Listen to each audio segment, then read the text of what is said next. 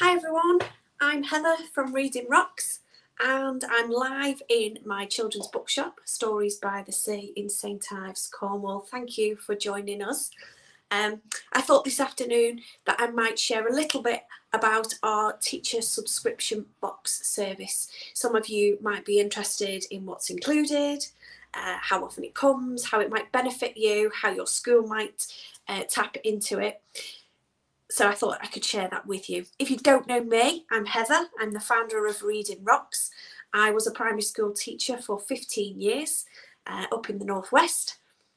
I taught right across from year 1 to year 6 and was involved in various projects for Reading for Pleasure Cultures, which is where Reading Rocks grew from. The teacher subscription box service began last July. And since then, lots and lots of teachers have been joining us and finding the benefit in having this subscription service. So it is brand new books every half term, specifically and very carefully selected for use in the classroom. We have 4 box options. We have an EYFS box, 2 books for use in the EYFS setting. We have a Key Stage 1 box, 2 books, perfect for year 1 and year 2. We have a year 3-4 lower Key Stage 2 box, 2 books, perfect for those classrooms.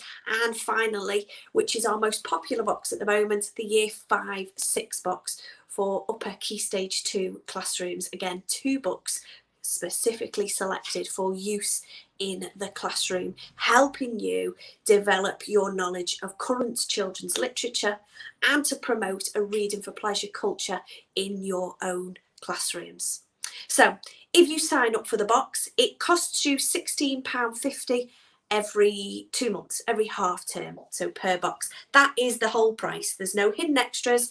That is the postage. That is everything, and it arrives to the address you've selected. Now, some people get it delivered to school, which is wonderful. I know some teachers open it with their classes, which is rather exciting, and some people get it delivered home because they want their hands on the goodies first of all. So your box looks a little bit like this, and you know it's from us because it's got our logo on. We have chosen a very simple box because we like to be eco-friendly with as little waste as possible, so your box can be fully recycled or reused. If you use it in an exciting way, it would be great to let us know. So when you open your box, beneath the rather nice branded tissue paper, you will find your bookish delights. So this box is the year 3-4 selection that went out in March. So last box. The next ones go out towards the end of May. So this is the year 3-4 one. Let me tell you a little bit about what was inside. Okay, so these were the 2 feature books. Before we get to those, the most important thing, we always like to put a bit of a treat in for you. So this time there was a few Haribos, because we know how hard you teachers and teaching assistants and librarians work. So let's go for, which one should we go for first? This one here. Okay, so this is from Knights of Publishing, cracking publishing house, producing wonderful books. Mayhem Mission, and it's by Bahana Islam. She is also the author, let's see if I can do this with a couple of hands, of this lovely book that you might have seen, Amazing Muslims Who Change the World, Extraordinary Stories of Incredible People. So she's also written this. Opening your eyes to different authors can help you really develop your range of children's literature. Gives you authors' names to look up and find out some more. Let me read you the blurb for this one. Yusuf's older sister is getting married.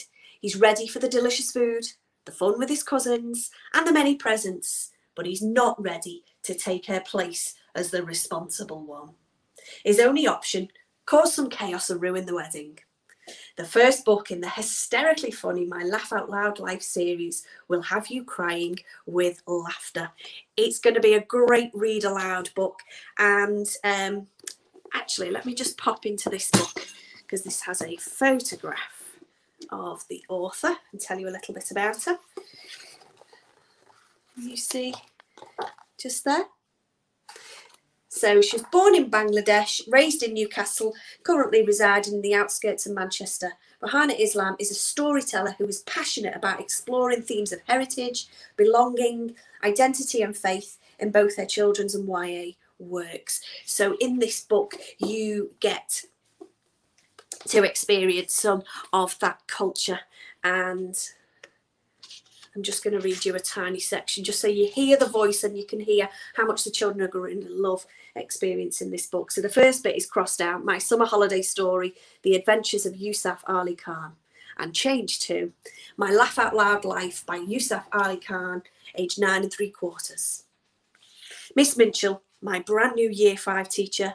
Yes, that's right, you heard it here first, Year 5. I'm one of the big boys now. Has told our class to write about our summer holidays, and she gave us this booklet to do it. Yes, I know, teachers make us do this nearly every year, and normally I'm the third last person to fall for this kind of stuff. The second last person would be my cousin, Adam, and the last person would be my arch nemesis, Bashir. But we never talk about Bashir. So you can hear the voice in there that the children are really going to relate with. So that was book 1.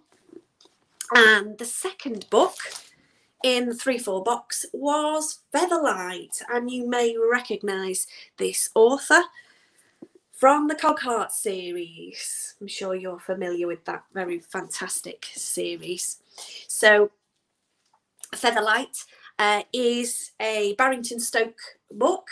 If you're not familiar with Barrington Stoke, you can see that they're published on a tinted page with their dyslexic friendly font, which in our boxes this time we gave you some extra information on Barrington Stoke to help you out, and it tells you how to use the special code on the back to see the reading age and the reading interest.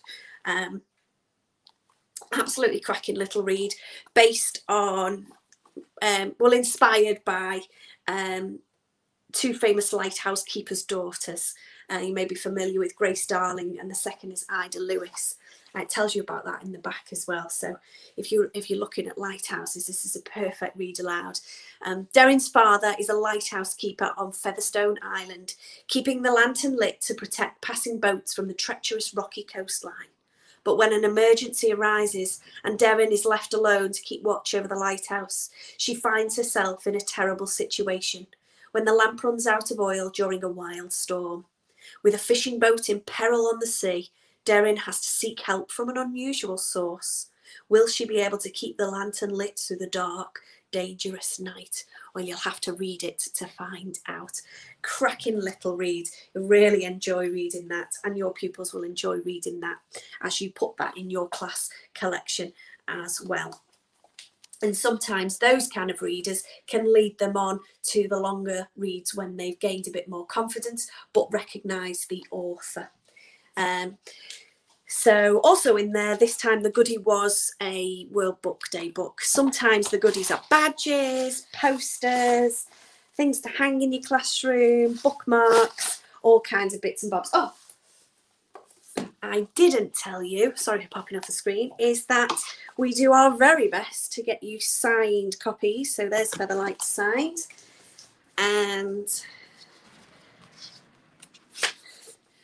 Mayhem Mission, there's a signed copy as well. So we do our best to get you signed copies, make them really special for the classroom.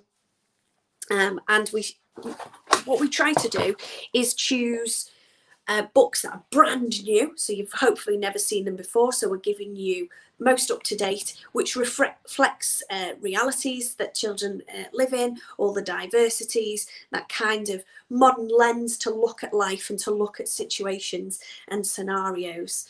So what should we go for next? Let's go for our most popular box. So the books from the Year 5/6 March box were these 2. So this one is by Jess Butterworth. Now you may know Jess from some of her other books. This is one of my personal favourites, When the Mountains Roared, with the snow leopards. you can tell her love of nature and all the travelling that she has experienced herself. So this one, when you read it, we've got two characters and it alternates between them. So we get a chapter from Seb, a chapter from Vivi. When Seb's best friend Clay is injured in a shooting, Seb feels helpless. When Vivi's grandmother dies in the same instant, Vivi feels lost. Seb believes the magic of nature could help heal Clay if he can just make a wish on a special rainbow pool. Vivi believes her grandmother would have wanted her to go with Seb to help save his friend. But between them and the rainbow pool are bears, earthquakes, wolves, boiling pools, and a super volcano. Can Seb and Vivi find the pool in time, or will they fall into the volcano? And this cracking front cover illustration is by Rob Biddulph of Draw with Rob fame, so you may well recognise him. I'm just going to share a bit with you from the author notes for this one, just to give you a bit of a background. So again, this one comes signed by Jess, and this came with rather nice bookmark. So this is the author note by Jess. I first visited Colorado in 2014 and instantly fell in love with the Rocky Mountains. In 2019, when I was living in the States, I embarked on a trip of a lifetime. My husband and I packed up our trusty old car and I drove 1,730 miles from Louisiana to Yellowstone National Park, stopping and camping in Colorado along the way. Being in the wilderness, watching the chipmunks, moose and herds of bison and hearing wolves howl at night made my heart sing. Often when I'm writing, it's the landscapes and settings that inspire the story, and it was during this trip that the seeds of Into the Volcano were planted.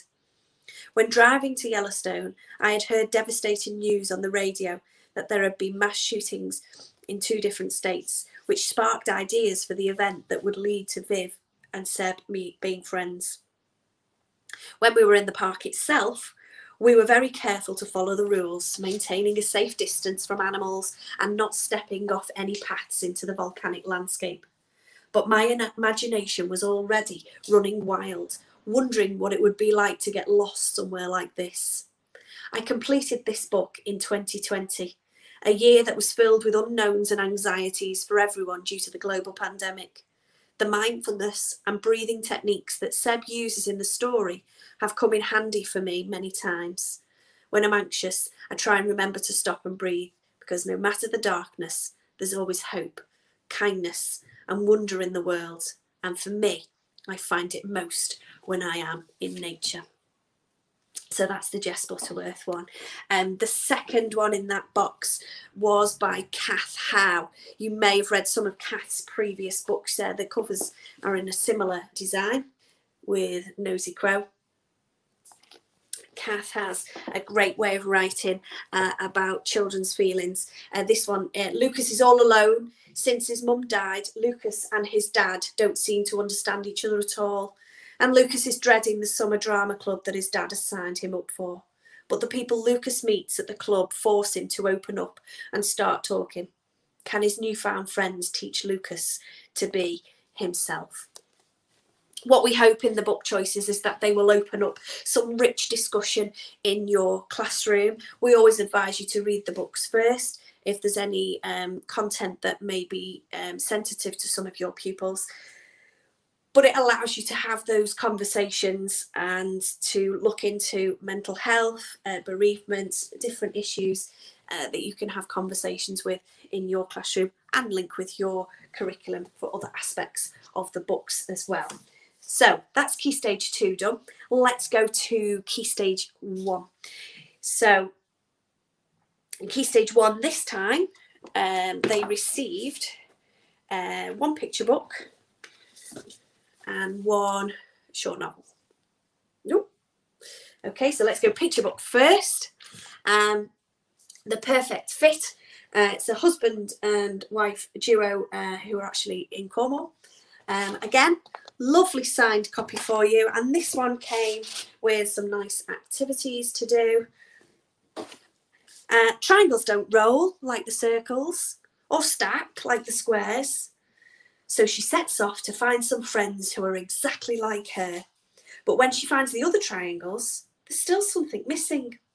Will Triangle ever find a place where she truly belongs? So you've got the opportunities to discuss shape, but you've got lots of opportunities to discuss being yourself, what it means to fit in with others, and standing out for the crowd.